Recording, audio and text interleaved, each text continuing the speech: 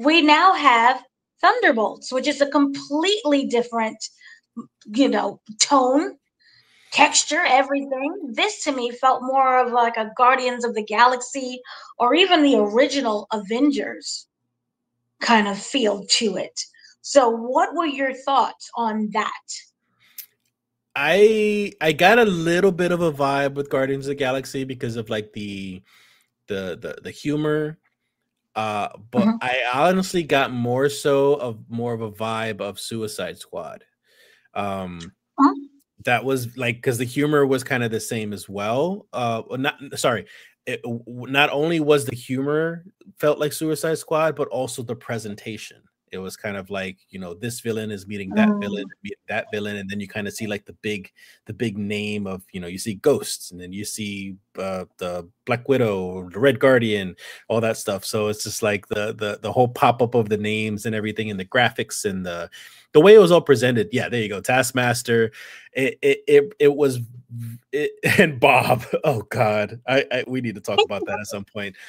But that's what I got, and it's not a bad thing. I still enjoyed this trailer very much, especially more so than the first one, because the first one was very boring and cookie cutter to me. Mhm. So this one came off a lot more like MCU's just trying to have a bit more fun now. Mhm. I agree. This it reminded me of like the old school. Let's have fun. It nothing really seemed original in terms of we've seen this multiple times before. You brought up Suicide Squad, even with the Suicide Squad, going back all with Guardians of the Galaxy and every other movie before. Ragtag group of people who don't like each other. Now we're a team brought together by their leader, who they all hate. And everyone's just kind of miserable being in the same room with each other, except for Bob. Bob is like, hey, I'm Bob. No attitude whatsoever with Mr. Bob. But yeah, so I kind of got that, but it kind of just felt more fun than anything. It played up on the same emotions that we've known before from the MCU with, broken characters and sad backstories.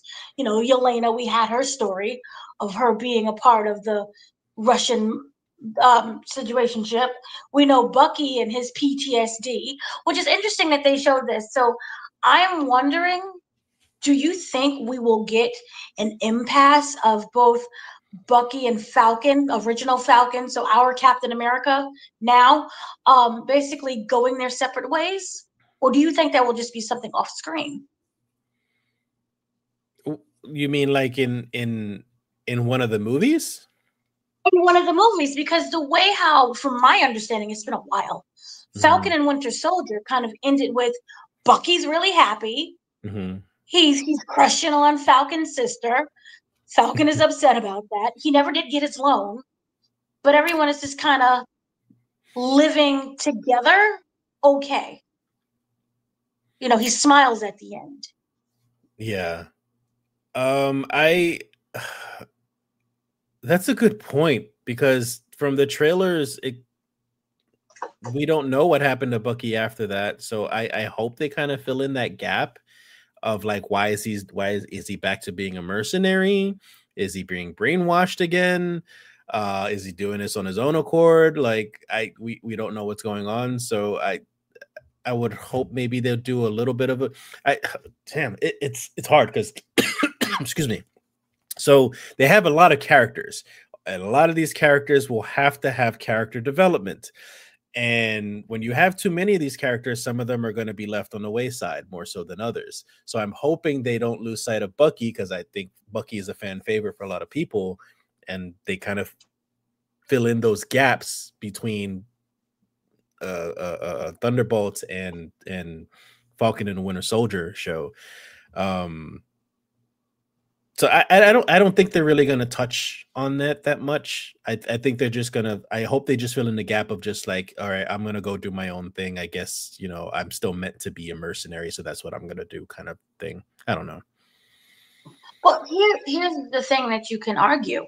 We know everyone's backstory except for Taskmaster, Ghost, and Bob. Well, we do. we kind of, definitely not Bob, but we do with Taskmaster because she was involved in the Black Widow movie. That was that villain. And then Ghost was in the second Ant-Man. Ghost was the villain for the second Ant-Man, so we know her backstory as well and her motivations. Wait, how my brain is not braining. So then Bob. So we can fill out more. So really, it was just more of filling out more of Taskmaster, Ghost, and then just giving us who the heck Bob is, who is basically Superman. But here's the problem, though. The problem with that, and yes, like they'll have to fill in those gaps, but like I feel like that movie will mostly focus on Red Guardian, Black Widow, and Bucky, and hopefully, me personally, for those people who don't know, Bob is the Sentry. He is my favorite character in all of Marvel, and he is yet to be done, done justice, because in the comics they killed him off probably about 3 or 4 times. He's never had his own comic run, but he's still my he's still my favorite. So I hope they do him justice. But to go to my point was that Ghost and Taskmaster, they weren't very well received villains in their respective movies. Like they were just like meh, and people hated Taskmaster actually, for especially the comic book fans, because this was nothing like the Taskmaster in the comics. So I feel like this movie is still not gonna do them justice, and if anyone dies, it'll probably be one of them. Oh, getting death already? We just got introduced to them. That's my guess. They're not important characters. You could pull a James Gunn, and remember when everyone was like, "This is the Suicide Squad," and then they're all dead. And it's like, nah, this is actually the Suicide Squad. That was a big like plot twist. That was like the first 5 minutes of the movie. It was just them dying. And what was crazy, the press tour was like, "Oh, we're interviewing them like they're the actual thing," and they're just going on with it. It's like, you guys die in the first 3 minutes. What is that? That's terrible. But one of the big things that happened with this trailer that kind of made me excited is we kind of know what happened to the Avengers Tower. Yay! The Avengers Tower is back, renovated after decades of abuse and fights. And being blown up and destroyed. I forgot in which movie, but it was when I forgot which movie. Was it Ultron that did it? Because I know he did it some, but there was one that completely eviscerated Avengers Tower. I'm old. I think it was Ultron. I can't remember. I think it was Ultron, but we get that Valentina is basically the owner of Avengers Tower, which, looks very lovely. She stated it costs a lot of money. And so she is the one, for me, what I assumed is when it starts out, when they're on that convoy, and when the convoys are chasing them, and they're in like that desert area, and we see that it's Bucky that saves the day, but then it's Bucky that also attacks them. He doesn't seem like he's controlled at all. I think that's gone, because remember the conversation that he had with Shuri to kind of bring his brain back to being unwashed. Right. Remember that time that he spent in Wakanda was very important. He was the White Wolf, remember? Yeah. White Wolf. I wonder, will we see White Wolf? Because you read the comics, is that persona different, or is it just a name? From what I can remember, I think it's just a name. He still was very much a conflicted person who still, he'd do bad things, but he didn't mean to do bad things, and he's trying to be a good person, especially during that time, his own Captain America run. So from what I can remember, I'm pretty sure it's just a name. But that a name that he has to live up to, though. Oh, well, he could kind of like try to take on that persona. Yeah. Because they do introduce him as Bucky, but then remember there is that conversation that like Yelena has, where she's basically saying, we're all broken people. We're trying to have a purpose. don't have no purpose in life. So maybe them being this ragtag team gives them that purpose. And remember, they're all kind of broken. They've been used. They've been brainwashed. So there you go there. And again, Bucky never seemed to be brainwashed. He knew exactly what he was doing. We just don't know why Bucky is working with Valentina. We definitely know why John Walker is. And that should be interesting. I think he's a father in this one. So that should be, I think he was a father in Falcon. Well, he was definitely a father in this one. Here's my guess. I don't know if you noticed this, but we got Bucky, we got the red soldier dude, Red Guardian. We have Bob, and we have Yelena. And I think that's it. I guess you could count Taskmaster as well. So 5, because I don't know about Ghost's storyline. So 5 of these characters, they have one common. Oh, and John Walker and him actually, they have a common thing, which is the super soldier serum. They all have different variants of the super soldier serum. So I feel like Bucky has some sort of incentive to working with Valentina, because this probably involves the serum in some sort of way. And that's also the motivations for a lot of these other people. Like, they want to be stronger, or they want to be famous, or maybe they want to get rid of it. I don't know. But all of these guys here, and I can't account for Ghost because I can't remember her backstory, but I don't think so. But they're all related in some way with the super soldier serum. Okay. So it's former super soldiers in the serums. That should be interesting. And then, but you see, it also carries on with the whole Brave New World, because they're all super soldiered up. So that, and it's more than just Bradley who's attacking everyone. It's all of the former soldiers as well. So this should be really interesting. I wonder if they do connect, but it looks interesting. Is there anything else that you want to mention when it came to this one?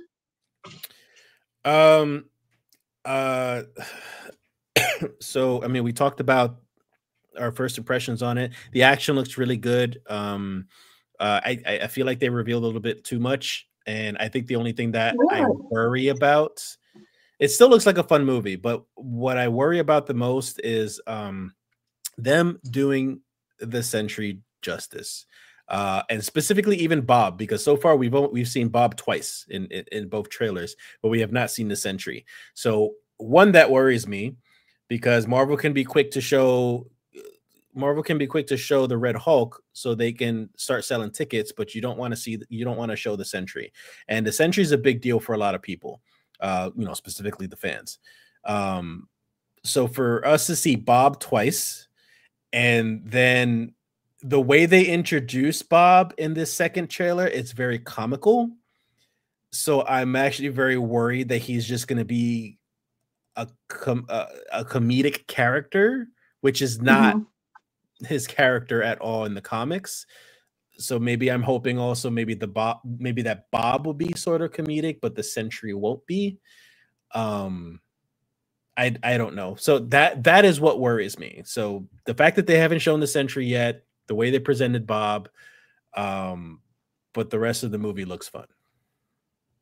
I got the feeling of, remember in the last Guardians movie, I think it was Adam that was introduced, the golden one. Adam Warlock, yes. Adam Warlock.